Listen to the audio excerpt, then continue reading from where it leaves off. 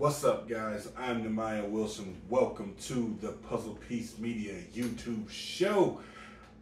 Gonna start doing these once a week, maybe twice, but for sure once a week.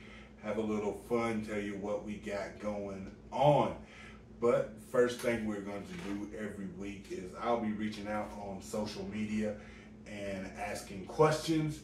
And the first thing we'll do, we'll dive right in and we'll get to that question, and I will read you some of the responses. So this week I asked people, what's a minor inconvenience that makes you unreasonably mad? We all know things that they just piss us off, you know what I mean? And you know in your heart that it's really not that big a deal, but it drives you crazy. And so here we got some of those. First one on the list was when the egg yolk breaks. I guess like when you're trying to make your eggs, what is it, sunny side up or over easy or whatever, and like you need the yolk to remain intact and it breaks, and then you got no choice but to just scramble them. Like, I'm not even sure that's unreasonable, because if I didn't want scrambled eggs and now I gotta make scrambled eggs, I could definitely see that. This one was on here a couple of times. I'm just gonna read the whole conversation about this one. Getting behind someone slow in the store aisles. Like you're trying to get in and out of the grocery store because you don't want to be there. God forbid you might run into somebody you know, and somebody is just moseying along. I get it. Somebody coming, especially if they're taking up the whole aisle. Like, you know how some people, like, the cart's the same size. I don't know how you take up the whole aisle with your cart. And like my cart only takes up half of it, but you know.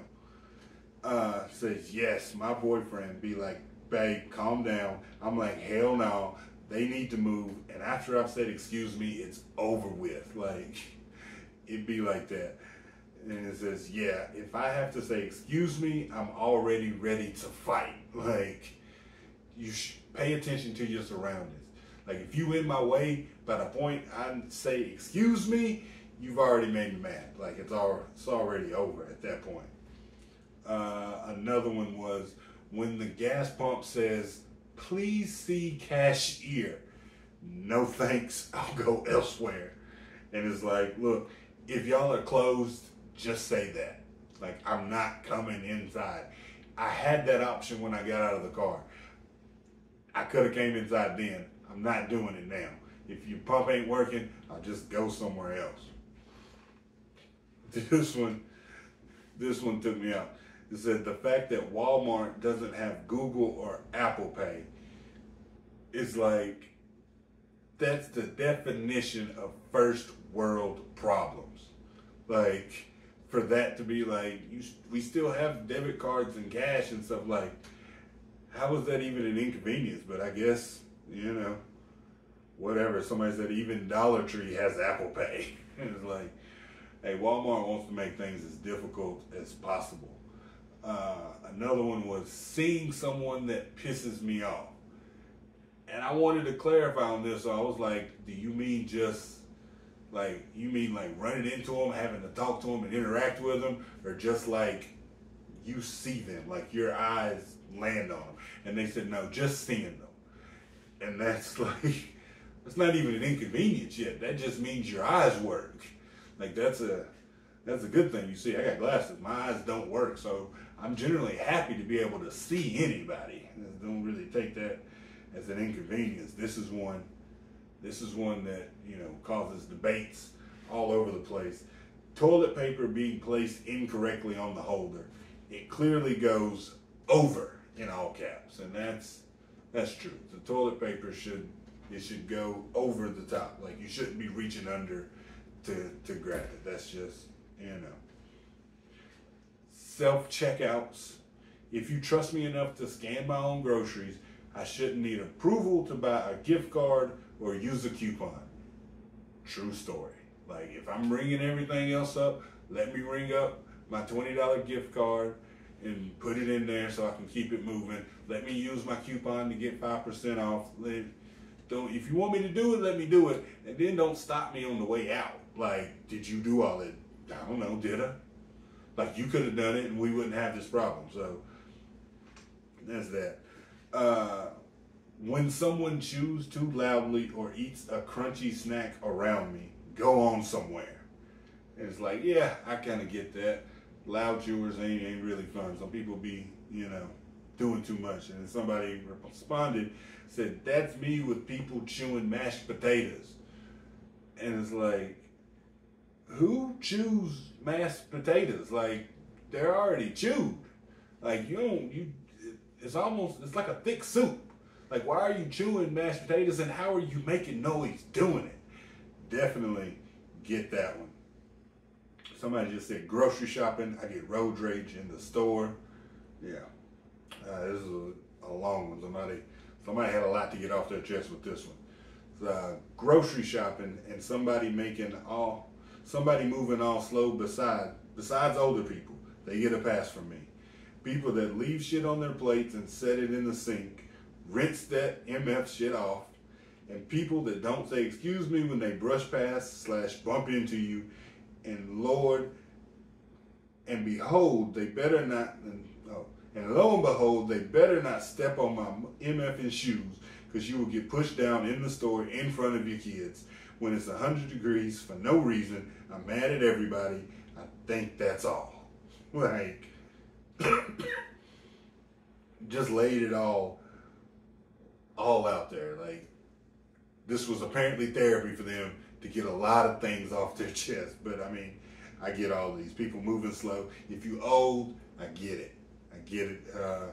The old band director used to get on to was like, hey, grandma was slow, but she was old. What's your excuse?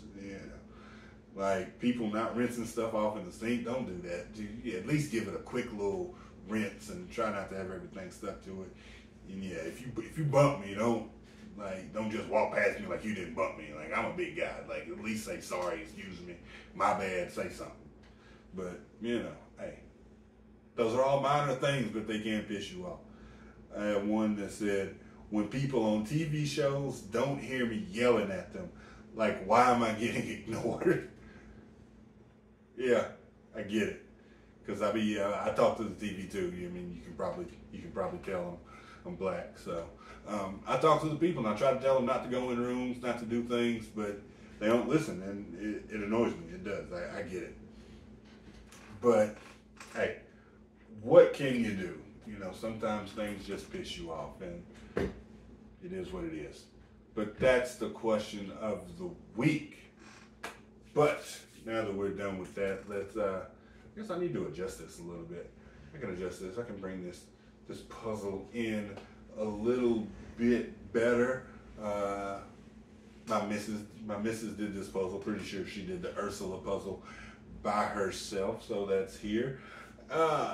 As you can see, currently we are at 20 subscribers on this YouTube channel on Pat McAfee's Internet.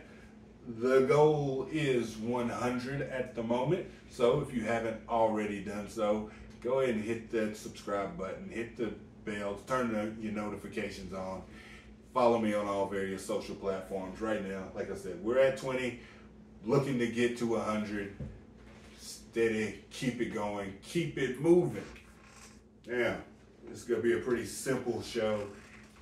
We'll do the question of the week. We'll go over the subscribers, show you the puzzle, maybe have some more little props here. But it's going to be sort of a one-take type of show. It's not going to be a long, drawn-out thing, even though I'm rambling a little bit now, because this is the first one. I'm still trying to figure it out, and I'm letting you know what it's going to be. But basically, I'll just be giving my thoughts or my opinion or my impression of something. Like, each show will have a topic, and that's what we'll stick to. And today, what I'm going to be doing is I'm going to be giving you a little parody.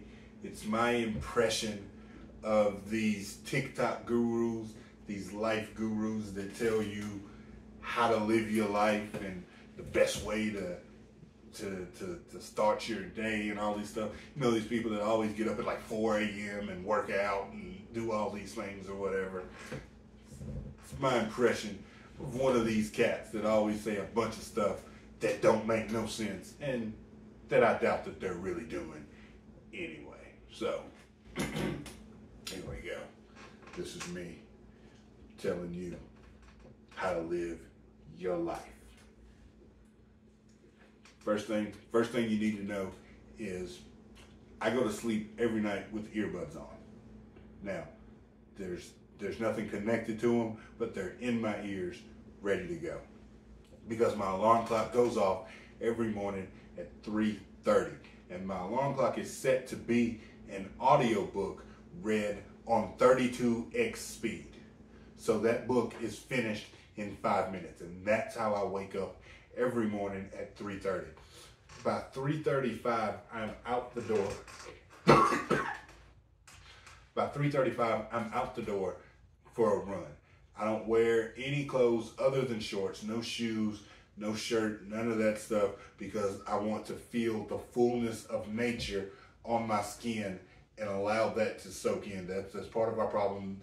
These modern comforts take away our actual primal humanity. So I want to feel that as much as possible. And I run 37 miles in the morning every day. At 3:35, I'm out the door, run 37 miles because I'm so in line with the earth and my body. I know exactly 18 and a half miles, run, turn around, come back. I do that in just under an hour, okay? Because I've been doing it for so long and I've trained my body. It takes me just under an hour to run those 37 miles. At 4:30, in my earbuds, I have the Wall Street Journal read to me, okay? I have the Wall Street Journal read to me. I don't have it read to me in English though, because I need to expand my mind.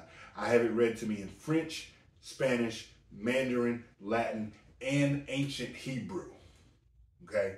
I have the Wall Street Journal read to me in those 5 languages in my earbuds while I'm doing 5,000 push-ups and 5,000 sit-ups.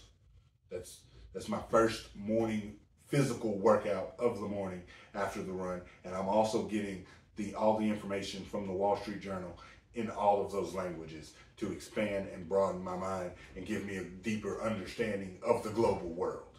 That's what I do. Now at this point, that takes me right about an hour to do those 5,000 push-ups and 5,000 sit-ups because I'm doing the work. I'm not taking breaks. I'm not trying to ease through it. I'm actually doing the work. So that takes me about an hour. And at this point, it's now 5:30. And at 5:30, what I do is that's when I wake my wife up. I let her sleep in because she's a lady, she's a woman. She shouldn't have to get up and work as hard as I do. So I wake her up at 5:30 after I've already been up for 2 hours and doing these things. Now, the first thing she's going to do when she wakes up is she's going to give me, I guess, what you would call oral pleasure. Okay? Now, the reason she does this the first thing in the morning is because I have already done my run, I've already done my workout, and because I've been meditating while doing all these things, aligning my chakras and the dopamine and the serotonin, that is now present in my sweat, that is also all over my body and reintroducing itself back through my body into my bloodstream as well. And so by her making that physical contact with me in that manner, what that's doing is that's also giving her all of those same chemicals. Okay, so she's receiving this through, it's almost like osmosis, that because it's in my body and now she is taking that in. That's that's what we do, and that we do that for about an hour. She'll go at that for an hour and just receive all of those chemicals that are in my body so that she can do that. And also what that does is that doubles our chakra and doubles our energy. And so now between the two of us, we now have 96 hours of energy for the day because it's doubled for each of us. And so instead of my normal 24, I now have 48 and she has 48. Together, that's 96. That's 96 hours that we now have in each day by doing this. Now, once she's finished with that, and once I'm finished, It's about 6:30 or so. And at that point, we lay in bed and we cuddle in silence. Okay? And that aligns our souls and our minds properly. Just that silence and that skin-to-skin contact. It's just like when you have a baby, they tell you to lay the baby on your skin within the first hour of that baby being born so that you can connect with the child. It's the same way. That never stops, that skin-to-skin contact. So we do that. We do that for 30 minutes. And once our bodies and souls and minds are aligned completely, then we're in the gym for a heavy weightlifting session. It's all max weight. There is no warm-ups. There is no stretching. It's all maximum weight, maximum sets. And we're doing that on every part of our body every day. Arms, back, legs, abs, all of these body parts. We're working out maximum strength, maximum effort for 3 hours every day.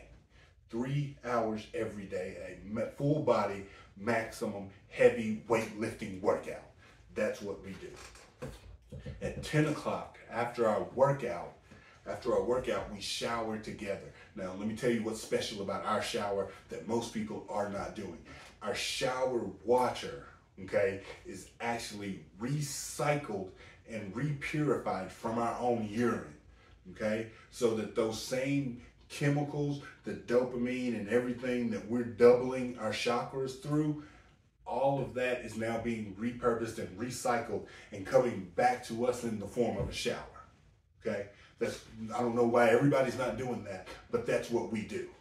That allows us to live the life that we live. And while we're in this shower, that's when we're brainstorming. We're brainstorming any idea that we've ever had. We're just saying them out loud. It's a brainstorming session for anything that could come up. Okay? Now after our shower, we sit back to back, physically touching. Once again, you have to touch. You have to have physical contact. So we're physically touching and we're each thinking about our own personal goals and objectives for the day. Okay? She's thinking about hers, I'm thinking about mine. But because we're doing this silently and because our souls are already aligned properly from everything we've done today, those thoughts and ideas, they can combine with each other, and my goals become her goals and her objectives become my objectives. And that aligns our goals into each other. That's how we stay partners. Okay? And then we do that for 30 minutes. Now, at 11 o'clock, it's about 11 o'clock at this point, and another thing that people don't do is people don't want to reflect on their past and take personal accountability. So from 11 to 12, what we do is we each reach out to our former employers, okay, former supervisors, former lovers and partners, okay, and we find out what we could have done better in those situations. We do that for an hour to find out mistakes that we made that we now don't want to repeat in the future in our life together. And it's all about personal accountability and learning from your mistakes. And we do that every day to learn something new. Now, by this point, we do that for an hour, and at 12 o'clock, we have breakfast. We have breakfast together every day, every single day. It's important for us to have breakfast together. And all of our food, everything that we eat, the eggs, the bacon, everything, it's all farm fresh and it's all organic, okay? On farms that the only thing unnatural, the only thing from the world that's not nature that's being introduced into these farms is speakers playing nothing but classical music, okay? So that these animals are getting that classical music and getting the energies from the tunes of those songs, and it's now in their bodies, which is then consumed by us. Okay, it's very important to pay attention to what it is you're putting in your body. And we have breakfast every morning, and we talk to each other, and we enjoy each other's company before we start our day at 1 o'clock. And then at 1 o'clock, it's time to go. It's time to work. She goes her way, she does her work. I go and I do my work. And because of what I told you about how we have 96 hours of energy into the day now, everything super efficient. So we don't have to work 8, 9, 10 hours a day, okay? I'm home every day by 4 o'clock. By 4 o'clock, we're home, and we've made $78 million in active income. Of the things that we were doing while we were out, we've made $78 million in active income. And the most important thing, the 78 million, that's good. It's good to work hard, but it's even better when you don't have to work hard to make your money, because in that day, we've also made $300 million in passive income, okay? And I can teach you how to do that if you just buy my course, which nobody's gonna do because nobody really wants to work and be truly successful in life, okay? So we get home at 4 o'clock, we each wind down, recover from the day, allow everything to settle, and then, because we don't like to be inconvenienced and we don't like to wait, because waiting is just a waste of time. At 5 o'clock, what we do is wherever it is we decide we want to have dinner, we buy the restaurant so that we can be served immediately when we get there. And it also gives us another stream of passive income that we don't have to worry about. That restaurant is now continuously making us money. So we buy a new restaurant every single day for dinner. And the passive income just keeps coming in. And then we have dinner together.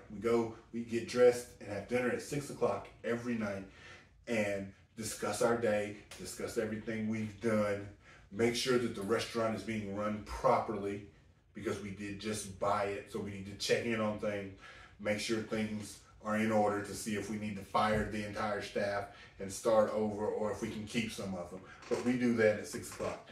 And then at 7 o'clock, what we do is we split up and we each go spend time with our other partner, because we have an open relationship.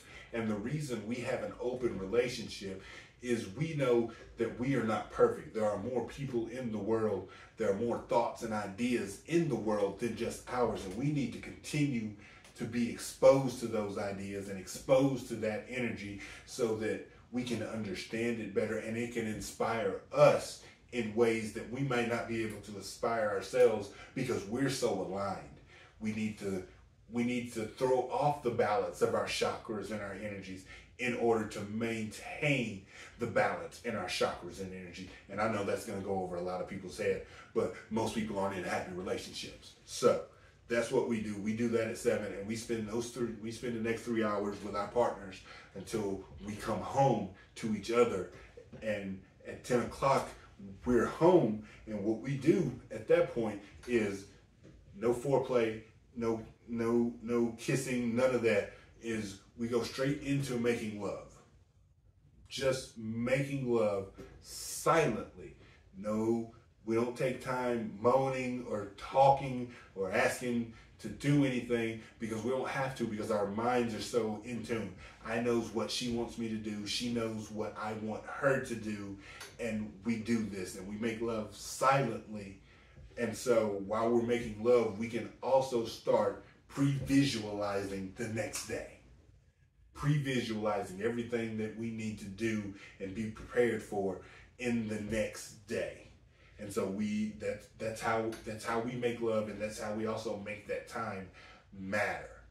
Okay, nothing's wasted. We're doing 2 things at once. Okay, and we finish making love every evening, every night at about 2 a.m. At about 2 a.m., we're all done with the love making. We've gone from 10 to 2 consecutive, non-stop, because our energies are so aligned, and all the chemicals in our bodies, from the dopamine and the serotonin and everything that we've done throughout the day, has filled us up with this tantric energy that we go from 10 to 2 every single night, and it keeps us aligned and in love and as partners. Okay, and when we get done at 2, we just lay. We lay and we allow all the chemicals, all that emotion, everything, all the chemical reactions that have taken place in our body, we allow those time to process and seep in so we can get the full effect of it. And we do that, and then we do that for a little over an hour to fully get the benefits of that, and we go to sleep at 3:20 every morning. Shut the fuck up. We'll be back next week.